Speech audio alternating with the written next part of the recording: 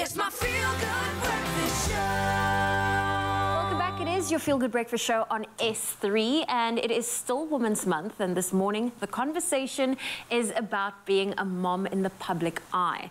Now, I don't know if the show is trying to prepare me for something, but I'm not there just yet, because joining us in studio today is fashion, beauty, and lifestyle content creator Razaan Meyer, who is well known as her Instagram handle as Majestic May. I mean, she is so majestic, we matched our outfit to fit her look.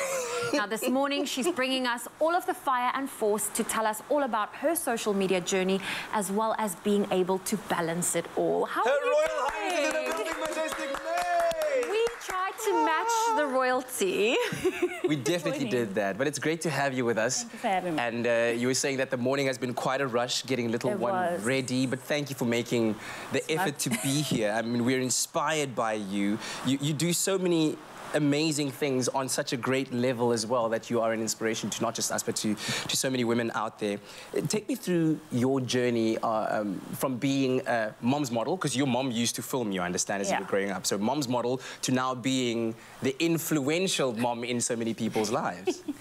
I think growing up, my mom used to take pictures of everything and anything. Not just like, you know, monumental moments and the milestone moments, like everything. So being in front of the camera was like a natural thing to me. Yeah.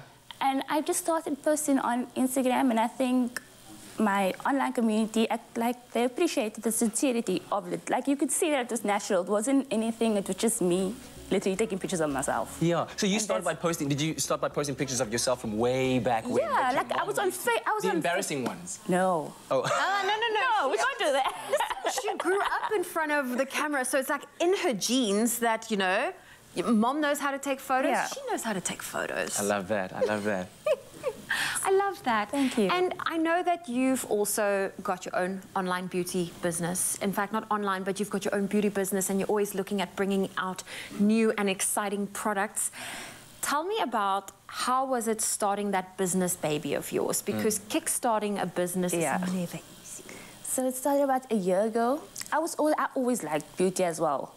And then trying to find like the proper things, and it was like a trial and error. Every time you try something, you send it out and you're like, I'm still not happy with this. Because like, you want people to get an experience when they get your things. Because most of the time, they're probably not even buying the product, they're buying the brand, you know? They want something from me, so it's not really, you know? Wow. And then we just had to figure it out. Every time, try something new, okay, no, this didn't work. Because I'd be like, okay, but I didn't like that.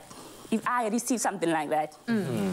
And then, yeah, it was difficult. It was hard work. I can imagine. But you say we had to figure it out, right? So when you talk about we, who is the team, that support structure? My husband, always, through it all. Brilliant. Everything. You know you're on national TV right now. I know. Just say the brand's name and put it out there. This is called free advertising. It's Majestic ZA. Oh, it's fantastic. And hubby's back there looking after little one as well. So you're an amazing team together. But tell me about, you know, your role. You know, you're a wife, you're a mom, entrepreneur, inspirational woman in general. How do you balance all of these different hats to ensure that you give enough energy, effort, and attention to each and every one of them? Because they're all equally important, I'm sure.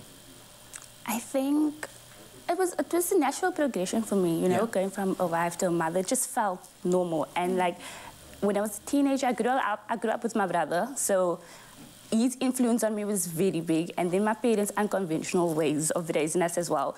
So it was just, it flowed. It still just flows. I mean, you guys just make it easy and so good. You know what, I love this because I have quite a few families and mommy bloggers that I say mommy bloggers, but the way they, you know, share their kids' content and involve their kids in their content, I find it fascinating.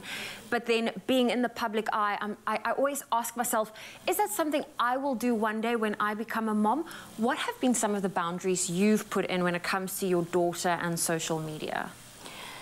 So I try to keep everything like kid-friendly with her, and obviously try to protect her from everything. But there's always that nervousness that people now know her. Like when she's out with my mom, people will stop her and they're like, "Oh, hi, good," and they want to take a picture with her. But she's 3 years old, so she doesn't understand like who is these people or whatever. And I think we're changing. The world's changing every day. Social media is part of our lives now, whether we like it or not. So trying to keep her in the times, but still protecting her as best I can. Yeah. And there's a saying that says "Bitso le beke se romo," which means like the name that you give to your child is quite important because that's what they live up to. And your daughter's name is? It's Kura. Kura. Yeah. And it means? Brings peace and consolation to her parents. Oh, what a beautiful name. Oh, please don't go anywhere. Stay with us. We love having Don't you leave here. us. Of course, we are, putting the spotlight on all the moms out there. It is Women's Month. We want to celebrate our momfluencers, and they're going to be hanging out with us on your Feel Good Breakfast show, so don't go anywhere.